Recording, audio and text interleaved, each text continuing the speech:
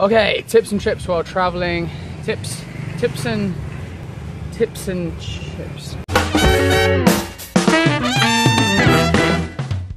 Okay, tips and tricks while traveling Thailand, Southeast Asia in general. This is my number one. Don't book ahead. I did this in India, but I just booked my flights ahead of time.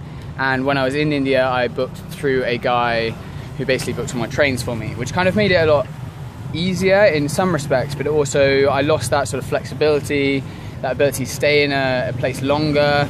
Overall, I wouldn't change that experience because I met up with that guy. I basically like lived in his boathouse in Kashmir for like 2 weeks with a great set of guys. But anyway, don't book ahead. All right, number two, don't book expensive tours. I mean, if this is your style, if you like sort of being shown around, explain what's going on, go for it. If you've got the budget for it, go for it. But overall, what I like to do is just go to the historical place and follow tours to get a little bit of historical insight, kind of explore. And if it looks like it's the wrong way, it's probably the most interesting part of it. And just keep on exploring until you're told differently, until you're told to get off or until you're told to leave. Right, number three. Keep organized. It relates to what you have, physical things in your bag, people you meet, and making sure that you remember them later on. Keeping track of visa dates. Cool, number four. Transportation. Something like that. My handwriting's getting so bad, I just look back at that. Transportation, you can either walk when you're in a city, look, you can hitchhike, but there is a potential danger for that, but it is the most unique way of traveling around. Tourist buses, a little bit more expensive, a bit more comfort, you get power. Local buses, you talk to everyone, but yes, there's a language barrier, yes, you might get crammed in with some chickens or whatever. A bike, which is an amazing way of traveling. There are pros and cons. The pros, you can go wherever you want.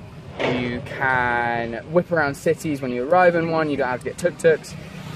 The cons, when you arrive, there's always the danger that someone might steal your bike. If you're camping, someone might steal your bike. It's basically someone might steal your bike, take the petrol, take parts off it, let down your tyres or pop your tyres, which happens a lot in big cities because locals don't like you.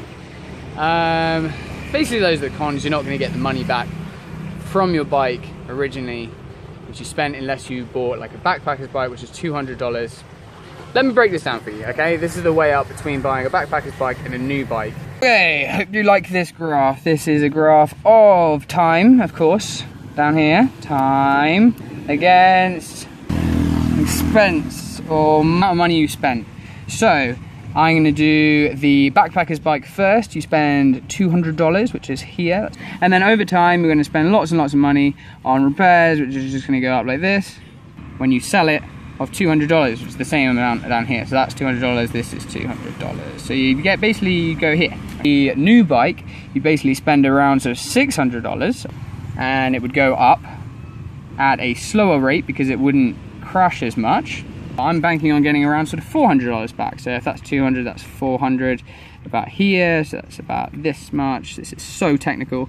So it'll go down to about here. The longer you have this bike, the more payback you have, because this line isn't as steep. But it's all dependent on this resale over here. So I think that these two lines sort of cross off, right? So if I bought an old bike or a new bike, basically I'm gonna have the same expense at the end of the day.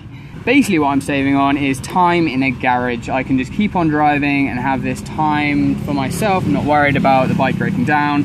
I can push it a little bit further, go out a bit further into the wilderness, and still trust that this bike will get me home safe. So I went for the new bike, but you make your own judgment based on this incredible graph. Okay, I've got one final one which I definitely obsessed on in India. Budgets. Yes, right, budget. I was basically writing in a book how much I spent per day. I don't recommend this at all because it's so time consuming and it just makes you more and more worried. Basically I forgot about budget because there's this fatal flaw. $10, that's my budget per day. Say one day I spend $8, it means that I know in the back of my mind I can spend $12 the next day, right? If you calculate that you spend $8 on one day, you're like, yeah, I've got $2 more to spend the next day.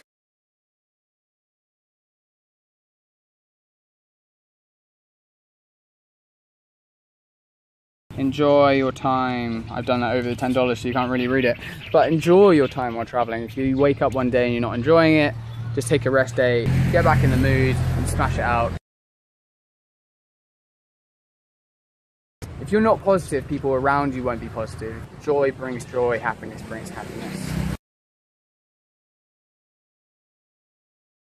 Yeah, if you have any more questions about how I get around, what I packed, not saying that I've done it in the correct way, but I mean, it's worked for me for 8 months so far.